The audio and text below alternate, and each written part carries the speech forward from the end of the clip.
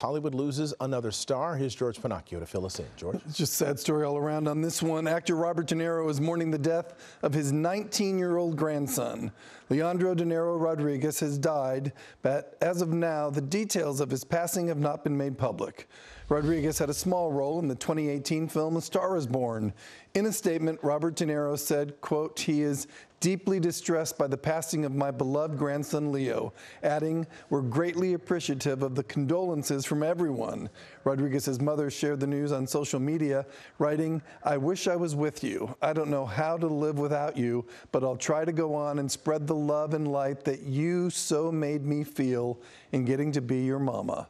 She also wrote, "I wish that love alone could have saved you." Hello, I'm Mark Brown. Get more great ABC7 content by clicking the subscribe button for our YouTube channel and download the ABC7 Los Angeles streaming app on Fire TV, Android TV, Apple TV, and Roku to watch on your TV.